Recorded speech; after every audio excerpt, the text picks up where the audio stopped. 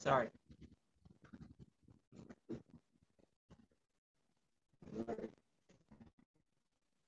Let's bow our heads, please. Most Heavenly Father, we ask that you lay your hand upon us this morning, that you have known us, and you continue to bless us as you always have. Pray this morning that you will fill us with the Holy Spirit. Pray that you would that we obey you and obey your guidance, your instruction.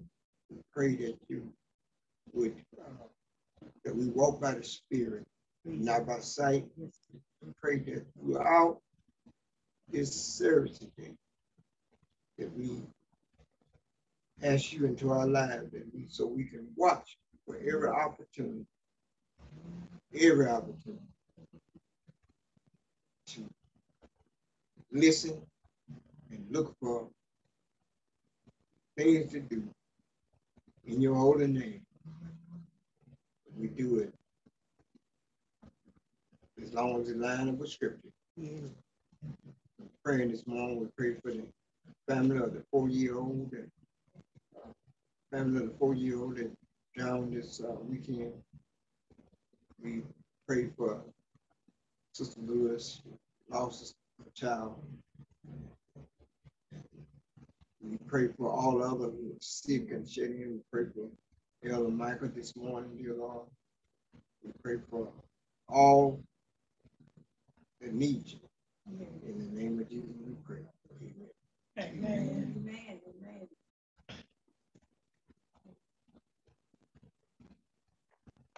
Go to Matthew with me this morning. And what we're going to do, we're going to start at the 22nd verse. There's something I see in there. Which chapter? Which chapter? Oh, I'm sorry. Matthew 14, starting at the 22nd verse. I want to mention this morning that Sister Cleve's in Canada is better. They're sending her back to the, I don't think they call them nursing home in Canada, they call them something else. Is she going back to? Yeah, she gone back. She was in the hospital. They didn't know what was wrong with her, but she gone back. And as always, she always sends her blessings. So we also not only say good morning to my sister-in-law, but we say hello to all of those beside her who are listening to this broadcast. But I understand my sister and some others be listening broadcast as well. So we say good morning, children of God. This morning, in the 14th verse, 22nd, starting 22nd verse, Matthew 14, 22nd verse. We're going to take some time, not just this morning, going forward, and talk about the Holy Spirit. The Holy Spirit. I think I mentioned it last Sunday, but didn't put too much emphasis on it. I'm putting the emphasis on this morning. We are 100% correct to lift up our Lord and Savior Jesus Christ. But especially I know, in all the Baptist churches that I belong to, we don't put too much emphasis on the Holy Spirit other than to say, oh, they got the Holy Ghost or that type of thing. But we never talk about how the Holy Spirit works within our lives. Yeah, Lord. The Holy Spirit was when creation was at the very beginning, during creation, the Holy Spirit was there. The Holy Spirit was there. Well, we'll go into that part of it another time. This morning, I want to talk about something that I think is very important. I don't have time. 22nd verse says, and I'm reading New Living Translation, it says, immediately, you just got through feeding people. Immediately after this, Jesus insists that his disciples get back into the boat and crossed to the other side of the lake while he sent the people home. After sending them home, he went up into the hill by himself to pray. Hmm. And I want to put an emphasis on that because of the fact Jesus went up in the hill to pray. That means that he went to get some instruction My Lord. from the Father. Yeah, Lord. He went to get some instruction from the Father. Night fell while he was still there alone. That's another thing. What you're seeing here is he didn't rush to get. He stayed there and listened to the instruction that was given to him. And he stayed there. Night came, he still was there. My Lord. That's something that we need to take in consideration. Well. All right. Don't be in no rush to get away from the voice of God. Well. Meanwhile, the disciples was in trouble, far away from land, for a strong wind had risen, and they was fighting heavy waves. And from a historical point, I want to mention to you is that a lot of these men that was on this ship, they was expert fishermen. They knew this passage, they knew this water that they was in, but they was in trouble because the waves were unusual, And I like to say that God had troubled the water. All right. About 3 o'clock in the morning, Jesus came towards them walking. See, from the time he went there, it's 3 o'clock in the morning. He on his way back. 3 o'clock in the morning. That's a long time to go and pray and talk with God. And he said about 3 o'clock in the morning, Jesus came towards them walking on the water.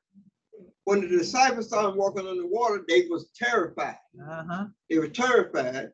And in their fear, they cried out, "It's a ghost. It's a ghost." But Jesus spoke to them at once, said, "Don't be afraid."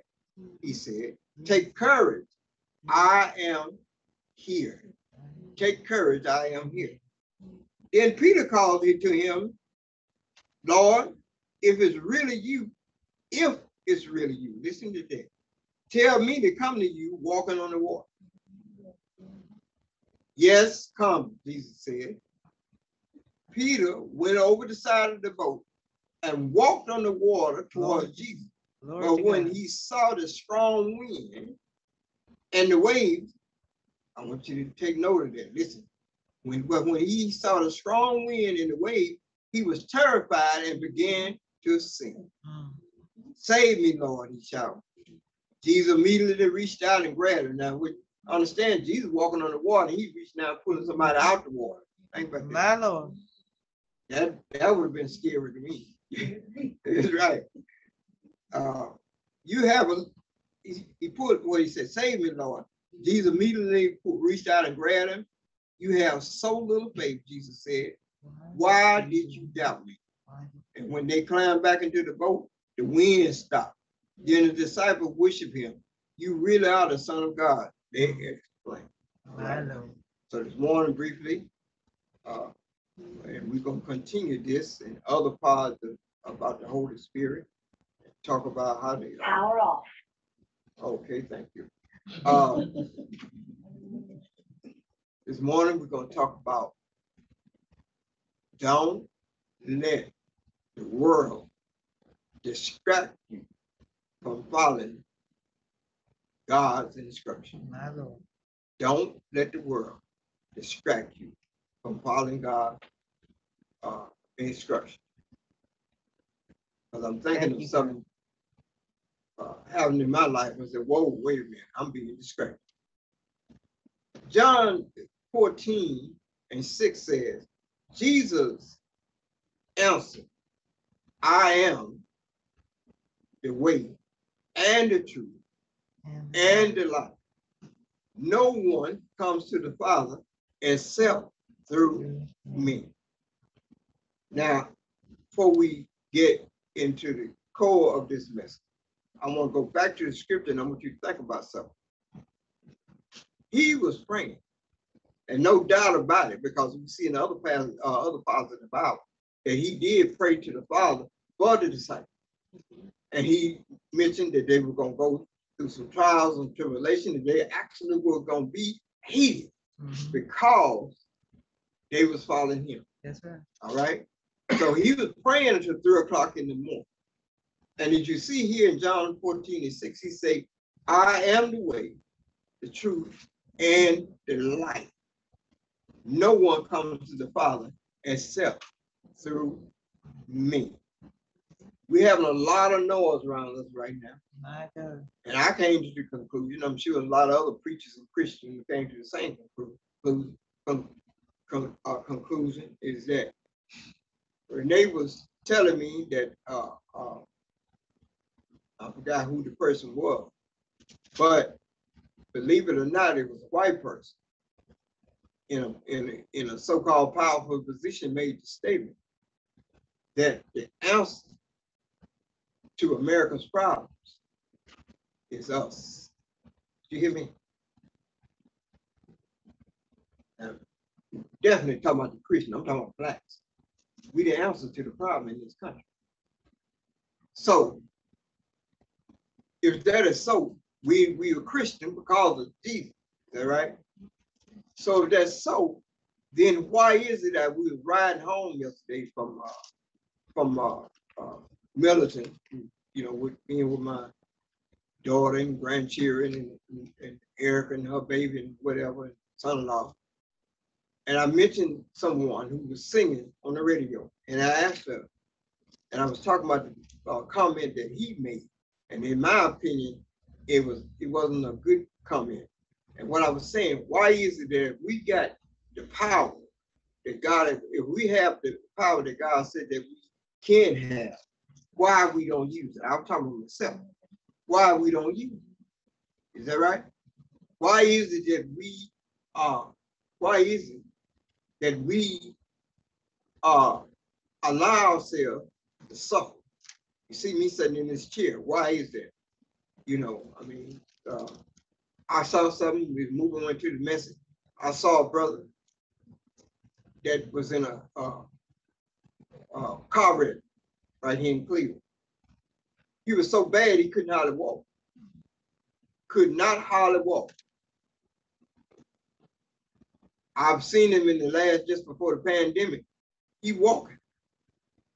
Also found out that the man is a very praying man. And every morning, I know for a fact that he would be out there on that highway walking, hand like this, crumped up on him, couldn't hardly walk, but he walked every day. And he did it every day. Now his hand is straight. My God. He's walking. And what is happening is that God gave us power. Yes, and what we don't understand is, God, I want you to heal this trick knee, but I don't want to exercise that knee. That's me. Is that right? My Lord. I'm going to try to exercise, but it hurts so bad. I don't think I'm supposed to do 10 minutes a day. I think I do 5, maybe I do 5.5. That's enough. God said he wanted you to be healed, but there are ways to be healed. These bones supposed to work on. Let's go on. The Holy Spirit knows us well and is able to give us power, truth, and strength, among other great qualities and gifts of the Spirit, which enable us to live our lives as we ought as committed followers of Jesus Christ. Thank you. What I mentioned, the Holy Spirit, they one and the same. What did Jesus say? I am the way, the truth, and the life. No one comes to the Father, what? Except through me.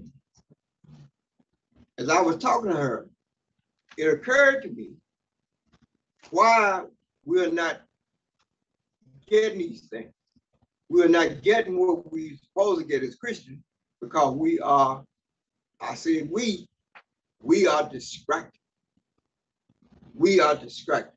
There are so many things around us that get our attention until we miss out on that, miss out on that what God want us to have. Let's look at it and see if I'm see it in if you hear what I'm saying and you recognize what I'm saying, I want you to say amen as one. You see, one I want you to understand is that distraction can be dangerous. Mm-hmm. And I'm gonna give you just a plain everyday example. Y'all see that commercial where the man riding down the road, his phone fall down on the floor. Instead of him driving, he trying to get to his phone, and an 18-wheeler is coming on the other side. And if the 18-wheeler hadn't blown home, he would have ran into it. All because he was distracted about a phone. Is that right? And we know more and more detail like this. So don't let the world distract you from following God. Unchecked distraction. Unchecked distraction. Make the gospel unfruitful. In other words, God said, I want you to have an abundant life. But if you distracted with the world as opposed to paying attention to God, them seeds, you said, well, I'm gonna plant some seeds. But if them seeds are not nurtured, if them seeds are if them seeds just something that you said, well, think about it. When we plant stuff, you get a package of seed and you empty seed out in the ground. If you put two men on top of each other, they're gonna suffocate each other. If you don't spread them out, what's the same way the gospel works, y'all? And then you don't just because you all of a sudden your back hurting and one day you decide you're gonna plant a seed. Lord, help my back. It don't work like that. So we're gonna talk about it this morning. Matthew 13, the 7th through the 22nd verse says, other seed fall among thorns, and the thorns grew up and what? And choked them. See, we can destroy our blessing by being around people who are unblessed. Wait a minute, Reverend, did you say yes? People who are unblessed. One, they don't know God. They know of God, but they don't know God. And if you don't know God, then God is not in you. For the spirit, you get what I'm saying? And as for what was sown among the thorns, this is the one who hears the word. But the care of the world and the deceitfulness of riches choke the word and it proved unfruitful. Ain't gonna bear it. God was interviewing a lot of people yesterday. Johnson told everybody that he's gonna be put back in office next month. Well, what you think about that? Well, it's his. He getting what he do. And all what he do, they ain't giving it to him. We ain't getting it at this time. But what are you doing? You spending time on a tale. I read an article, y'all. I'm saying this for a reason. An article of a preacher who says that he's a prophet. And he predicted that Trump was going to win his last election. It didn't happen. He said, God convicted him and say, I didn't tell you to say that. I did not tell you to say that. So he went and told the other preachers that, God did not tell me to say that. He had his mentor, another preacher, who did the same prediction. They both got together and said, God talked to me too and told me that I was wrong and that he did not tell me to say that. So what they did then is, okay, so I'm wrong. So then it is my duty to go and tell the people who follow me. His name is Jeremiah Johnson. That's his name, Reverend Jeremiah Johnson, young preacher. And he say, so he goes and he tells the other preacher and he tells the people. The people who knew him and preachers who knew him, they turned against him because of the fact, because of what he said. Y'all get what I'm saying? But he was talking about the fact that he did not let them distract him. His thing is that God teach love, God teach peace, and that's what he was doing. So he's going ahead on. Guess what? His offerings, stop giving him off. Make a long story short. His offering back up 50% now because of what? I am the light. I am the truth. I am your everything. You get what I'm saying? Rely on me. Don't. Okay. Unchecked distraction causes us to forget about judgment. We forget about that God is coming back. We forget that. You get what I'm saying? So we get caught up in the people. And I'm not just talking about that man. He's just a good example. He's a good example of somebody I would use. I care less about one way or the other about, he got to pay God just like I got to pay God. But unchecked, listen to it, unchecked distraction causes us to forget about judgment. Luke 20, first chapter, 34th and the 36th verse.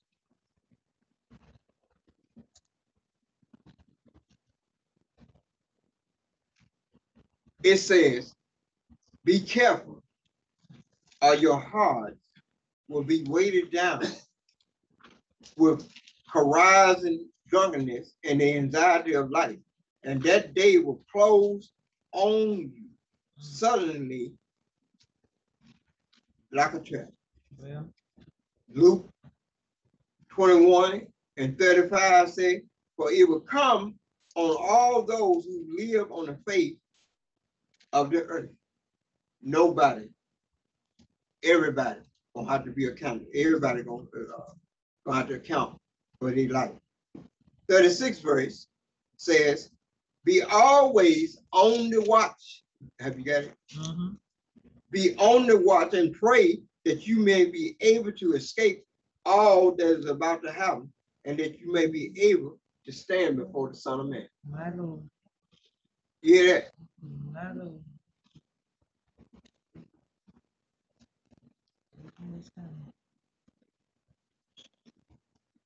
God warned the people in Sodom and Gomorrah, I want y'all to get out. I want you to get out. And I don't want you to look back. Don't look back. But it always got to be somebody hard-headed. Is that right? Always got to be hard-headed. Got to test God. That's what's going on with these vaccines now.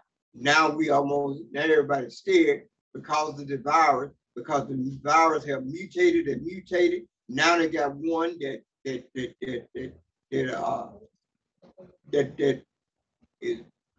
they got them scared. So I'm saying this, Lord put on my heart to tell y'all, pretend it's a fashion statement. Put your mask on. Get you one. I got one with pleasure on it. I got one with compassion on it. I got one, want to wear my African outfit. I got one of those, like, wish I had one like what them got on here, You get what I'm saying? It's a fashion statement. But what is I'm doing? I'm obeying God. Is that right? And I'm doing what, think about when the children of Israel, when God sent death among them in Egypt.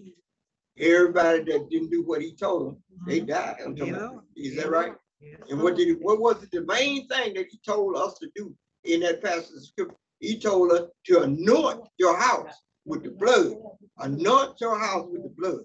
Is that right? So I don't go nowhere. I don't care if we're bagging out the yard when they go over it. I'm just going to use somebody's name. Going over to either house, I pray and anoint, and we pray before we bag out that yard. You know what I'm saying? See, unchecked. I'm gonna do these, and then we're gonna come back to the Holy Spirit, because this is getting to be juicy. What the brother called on Son of Blackness, this is the holy hookup. Yeah, all right. Unchecked, is what I'm trying to say. Distraction, close off communion with God. See, the communion we take is more. When we take communion, it is more than just juice and some crackers or juice and bread or water and bread or whatever. It's also fellowshipping and communicating with God. Yes, it is. But we can cut that off. Oh, I'm saved. I can do whatever I want. No, you can't. Tell anybody. I don't care if they, but don't argue with them. You don't argue with, I don't want to say the word. Bible call them food. Okay, then Renee said the Bible called them food, so I'm gonna say you don't argue with a food. Don't argue with them. But you can cut off your blessing. Think about it. Yeah, God is good-hearted. He's gonna do everything He can for you. But you thinking I'm a parent, and I'm good-hearted and love my children. But there comes a time when you asking me to give you some money. No, I got to cut you off. What did you do with the last money I gave you? You get what I'm saying? Did you spend it wise? Look at the scripture.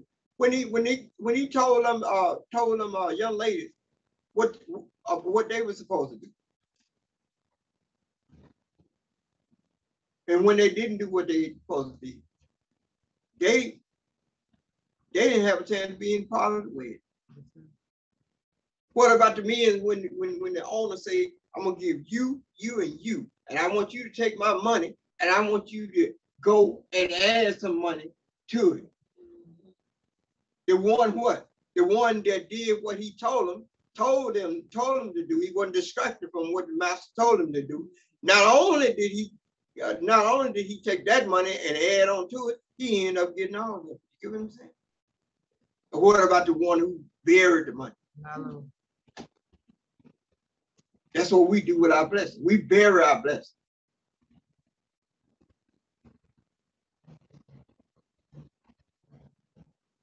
Close our community. Let's go to Luke 10. Luke 10, that's it for today. Luke 10, 38 through the 42nd.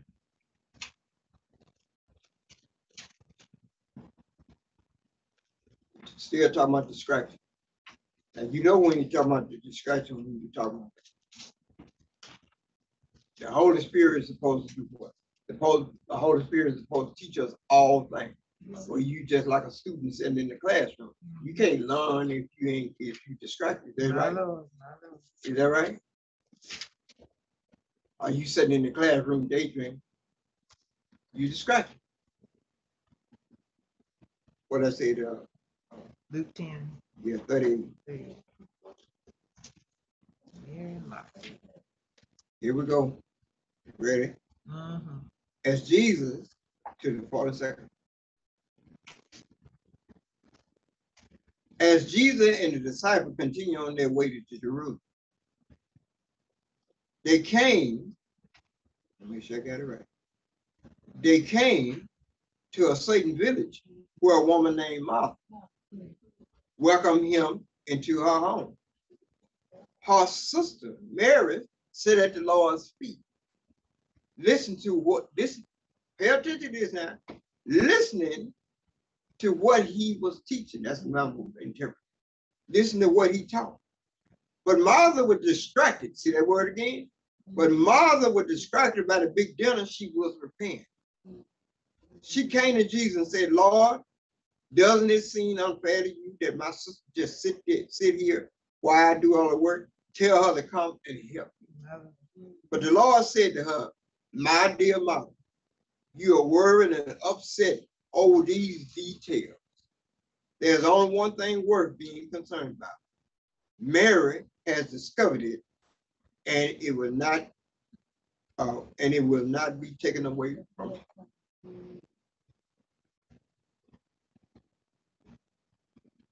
She discovered the word of God. She understands the power. She understands life was sitting right there in her face. You get what I'm saying? All the things that she wanted to know more about what Jesus was teaching. On the other hand, the sister was, yes, it's important to get to dinner, but I want you to see how well I done prepared this meal, how well I done set the table, how well my social etiquette is all about. You know what I'm saying? That's what I want you to pay attention to. But then that was small matter. What was important here was what? The bread of life being taught by Jesus Christ. All right. So what I said, I'm asking you a question you already know. Top of the day, keep that on your mind and get ready. Don't let the world distract you from following God's instructions. Don't let, and we're going to talk about why it's so challenging to remain focused. It's hard to stay focused, y'all. It's hard to stay focused and remain a child of God. You know what I'm saying? And because I'm sitting here, you know, and I, who that Elvira, who's when she texted me morning, told me she went there and she told me why. But the other reason was I looked at the radar. She wouldn't have been able to make it down there from Jackson anyway if she wanted to. It's storming down there. But anyway, and she told me, said, Reverend, you just tell off everything on yourself. Yes, I do. And what I'm saying, you get distracted. Because somebody did something I have not did in a long time, AC. I almost used one of them words on that I used to use way back in the day. I almost used that word. Get what I'm saying? And I know what to respond with. Oh, Rev, you don't do stuff like that. Well, I just did. But I didn't do it. Because I don't want to take them away, what? Distract them from being, you know, being a child of God. Because if I had done it, because I represent more than just a person. I mean, you know what I mean? I represent, I'm a preacher. So I represent God. You know what I'm saying? And if I'd have did it, it might have pushed, if they was near God, then I just pushed them back a little further. Okay. So you have to be very careful on that. So what this morning, don't let the world distract you from following God's instructions. We'll come back and we'll finish this. All right. We'll come back, we're going to discuss the role, ROLE, the role of the Holy Spirit, how the Holy Spirit works in our lives, and also